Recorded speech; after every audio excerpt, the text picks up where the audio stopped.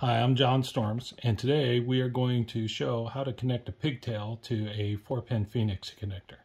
This end goes into your controller, and there's a little slot for it. It can only go in one way.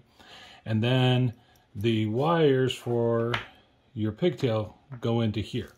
Now, typically, your controller will come with 4-pin Phoenix connectors, but we're only using 3.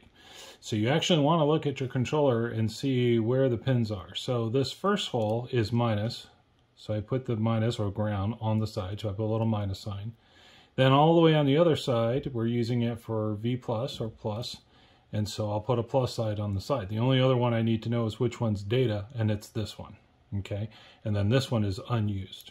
So first thing I want to do is I want to make it ready, get it ready to take the cable. And right now, all the teeth are in that upward position. So I'm going to bring them down.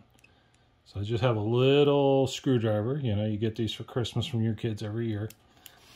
And let me see if I can get the lighting just right. See, I'm going to twist this and see how that tooth goes up. We get the next one. Tooth goes up. And I loosen the last one, and the tooth goes up. Okay. Now what's happening on the inside is they got a little tooth like this, right?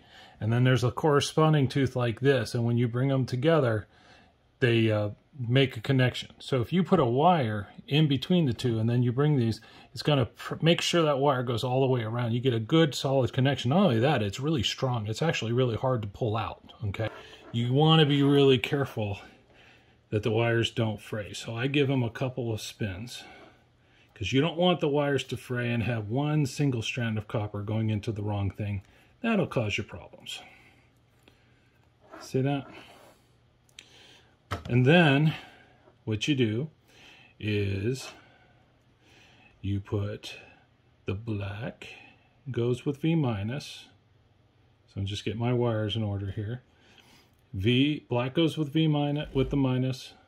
The middle is going to be my data, which is yellow. And then on the end is my red for V positive. So this is V positive, data, and V minus. See? And I want to put them in such a way that I don't have any copper exposed.